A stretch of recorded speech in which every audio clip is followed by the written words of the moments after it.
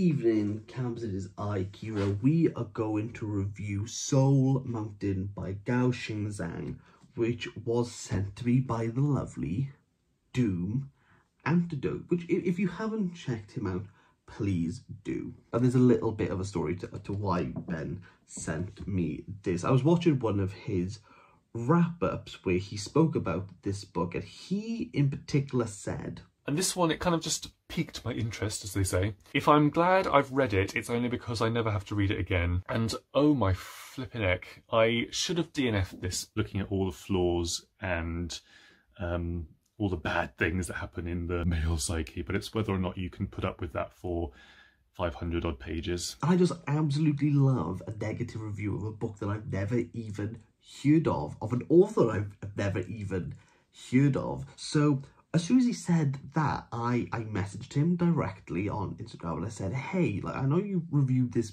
book. Can I buy it off you? Because I thought he clearly isn't going to keep it. In the end, I didn't buy this, but we did agree that we would swap books. So I've sent him some books that I think he would enjoy. So during this book's transit to me, I started looking at Gao Xingjian, and I found out that he currently is living in Paris, and he translates works of Beckett, Ionesco, theatre of the absurd works into Chinese, and that's really how he got his name outside of China. And although Xingjian is a playwright at heart, he wrote Soul Mountain, a place where he longed to go. Soul Mountain, Lingshan, is where Gao Xingjian wanted to go. That's where he wanted to find. He went on a pilgrimage in order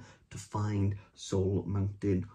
Why? Because he was diagnosed with terminal lung cancer, the same illness that killed his father. And as Xingjian has to sit there and understand that his days will be numbered, he meditates in cemeteries, he reads poetry, he's really trying to understand the oblivion that he's waiting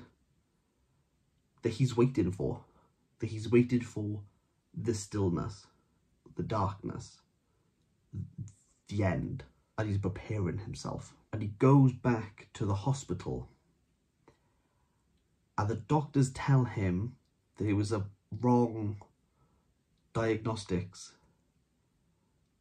that he was actually alive and well. And Xingjian now has a new lease of life on him. One that was always there. He was never going to die, but he had to come to terms with the countdown that awaits him. Soul Mountain can be seen as Xingjian's swan song, his understanding of coming to death, and it was written over the period where he went on this pilgrimage in order to understand a life, to understand what it is to be living, what it is to die, what it is to be. Knowing that the author of this book likes the theatre of the absurd, this isn't a simple book. And if you're going to invest yourself in Soul Mountain, you have to understand something. This isn't a novel, it's not a memoir, it's not philosophical, it's not meditative. It's something in the realm of those things. This book doesn't neatly characterize itself at all. A way we really see this is the use of pronouns: I, you, he, and she. All of these pronouns are the author. They are all Xingjian's experiences and how he's able to encapsulate, how he's able to maneuver, how he's able to have hindsight, how he's able to use the future in order to see where he is on his journey to this destination. And it's not easy, but I think I've kind of grasped where we are. I pronoun is him in the present.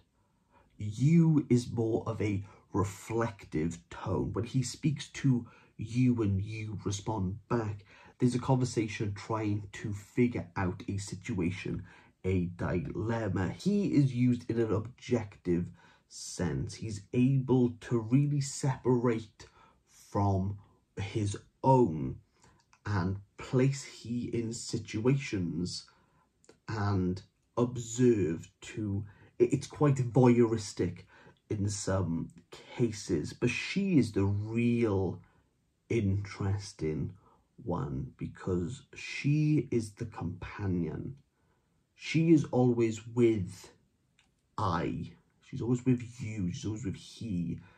She floats between. She's a spectre amongst the spectrum. She is subjugated to the violence. All of the bad situations are placed upon she. She's really there for the sadist, the anger, the pent energy of this false diagnosis is all placed upon she. And what she is subjugated to is it's relentless. It's all the time. It's difficult to read, but the book itself as a whole is difficult, and the closer you get to the end, the more meta that this book becomes. Xinjian is really trying to grapple with this sense of being, this sense of here, the finite time that we have in a finite window that he has to express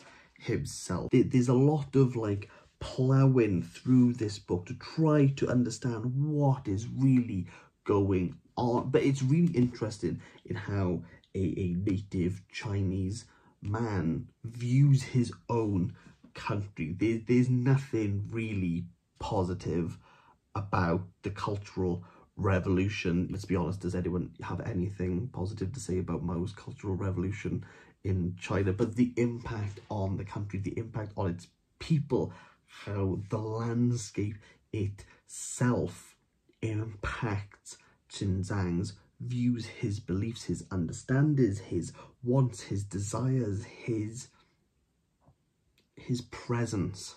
Because Xinjiang is so au fait with the absurdists, there are some elements that you just have to accept at times, and really isn't that what life is, that you just have to accept some things, that the times things don't make sense, or something doesn't really have a natural explanation to how people treat each other, or how we speak to one another, how we interact, who we bump into, how we meet someone 5 years down the road, how we speak to people who we never would have thought we would have spoken to, how friendships can grow, how relationships seem so strong but can break away at a moment's time, how sometimes everything is dark yet something can grow in the background, how sometimes there's just no reasoning as to why. And maybe there's something in all of this, but maybe there's nothing. And Xinjiang's Lingshan is that. Soul Mountain tries to grapple with that, but try to grapple something that refuses to be held down. That is this book. Did I enjoy this book? I felt every single turn of the page. It's a very dense book, but as you dig into the denseness, you don't really obtain any answers. But to give it credit, you're trying to gain an answer from something that doesn't really have an answer. But because of this entanglement of novel, of memoir, of philosophical, on meditations of life, it's just confusing at times, and this interplay of pronouns is frustrating. For a 500-page novel split into 80 chapters, a lot of this is chaff. It could be taken away. I think this book could be half the size and have the exact same impact. For me, this is a 5 out of 10, and thank you, Ben, for sending me this book. What I really want to know is, are there any fantastic Chinese authors that you could recommend to me, because I'm keen to read more about the country, because I know absolutely little, like so little, of this powerhouse of a country, and I really want to learn more. I know I said it like less than a minute ago, but thank you again, Ben. Please do check him out.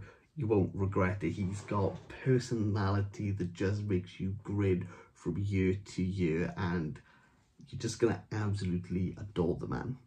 I'll see you in the next one. Bye!